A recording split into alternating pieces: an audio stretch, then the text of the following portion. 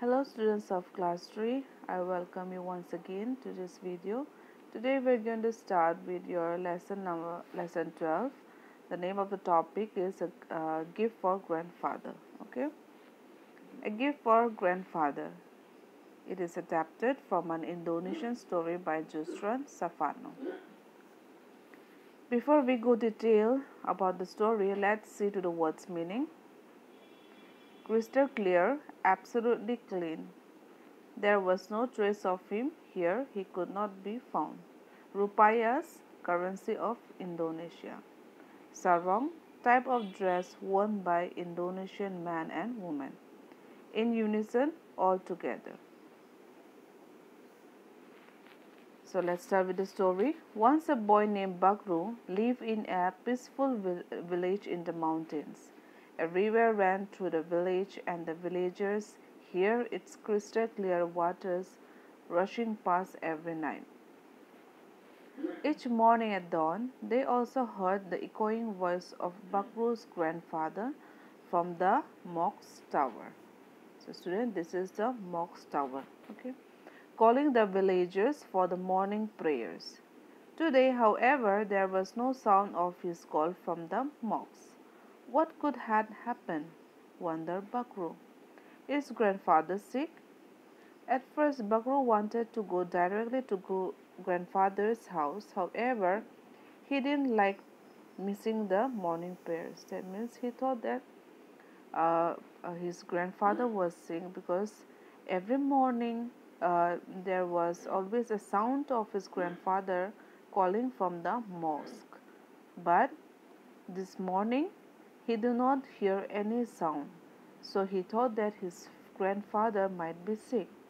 So at first Bagru thought that uh, he thought to go directly to visit grandfather's house, but he didn't like missing the morning prayers. So after prayers at the mosque, he searched for grandfather, but there was no trace of him, and nobody knew where he was. He decided to go to grandfather's house, but suddenly he stopped. Should not I take a gift for grandfather? This was the time of year for gathering mankang, a nut that his grandfather loved.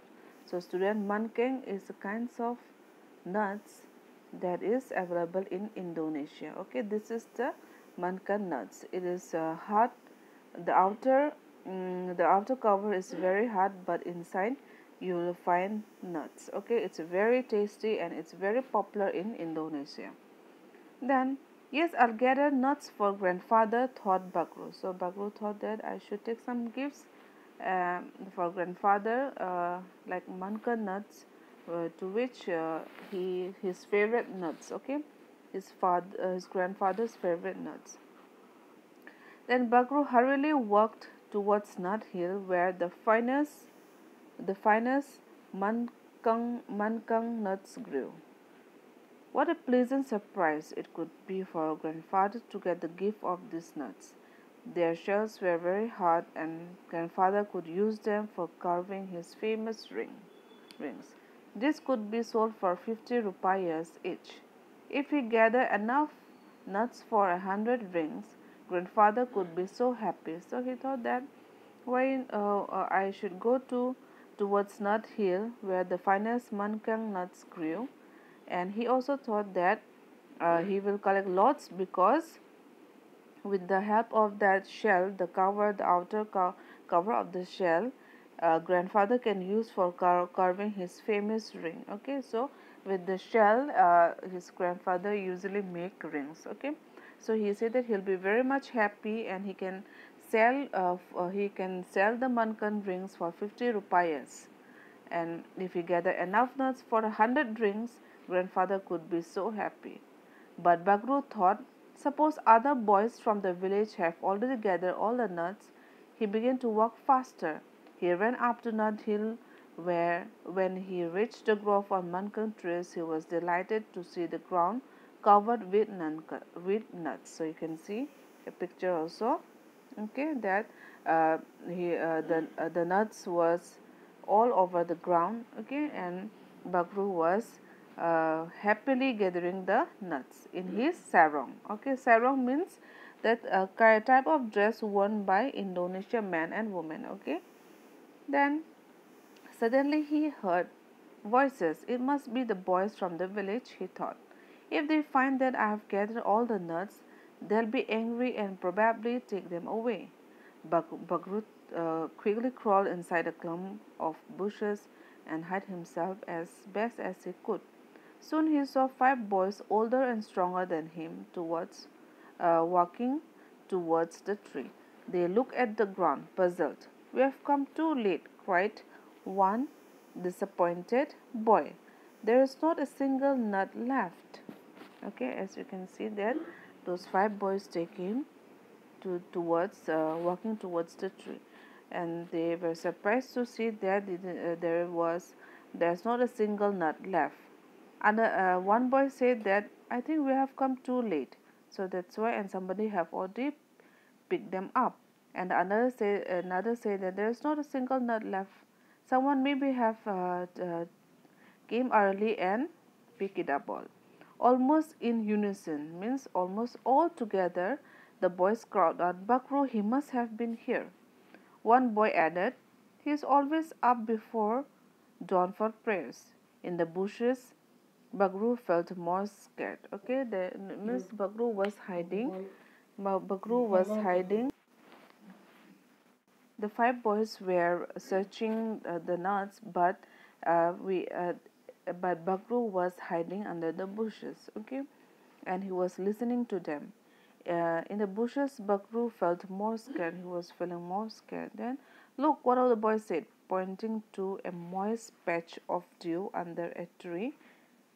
His footprints, he must have just left with the nuts. We can catch him and take the nuts from him. The eldest boy looked thoughtfully. Finally, he said, no, that's unfair. He got up early to go to the mosque and get here before us, while we were snugly asleep. If we want nuts, we'll better get up early instead of taking his nuts away from him. Then suddenly one boy saw one footprint. So it was a footprint of Bakru. Then they said, let's go and catch him. But another boy said that no, he got up early in the morning before us, and so he came for taking the nuts, waking up early, and we should have better wake up early in order to get the nuts. Why should we snatch away the nuts from somebody who woke up early before us, and he came all the way to the nut hill to collect the nuts? So it will be very unfair for him if we snatch away the nuts. The other boys looked at him sheepishly. They knew that if they had not been lazy, they have nuts of their own. On hearing this, Bagru was deeply moved. Suddenly he stood up and called after the boys. That means Bagru was listening to them, and he was feeling very bad for them after he heard all the conversation. Then suddenly he stood up and called after boys, and he called them. Then the boy stopped and turned towards Bagru, astonished. Breathing deeply, Bagru said, I'm sorry I took all the nuts.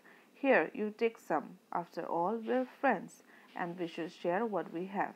Then he said that I have collected all the nuts. I'm so sorry for that. So as we are all friends, so we will share all the nuts together. Then the five looked first at Bagru and then at each other. Finally, the eldest boy said, no, Bagru, they're yours because you got up early and gathered them. I really want you to have them, said Bagru. I had planned to take them to grandfather because I thought he might be ill, but he'll be happy with my share.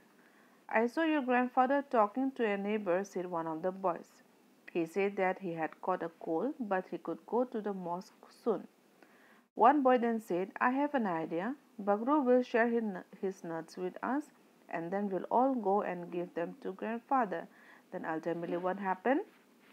Bagru shared his nuts to all the boys, and all the boys together with Bagru, they went and visit to grandfather. Okay, with their arms around each other's shoulder, the boys walked towards grandfather with his present. That means they all went together happily, and they have taken their shares in order to give gifts to grandfather. Okay, so this is the end of the story, dear students. I hope it's very much clear to you. Okay, so that's all. Thank you.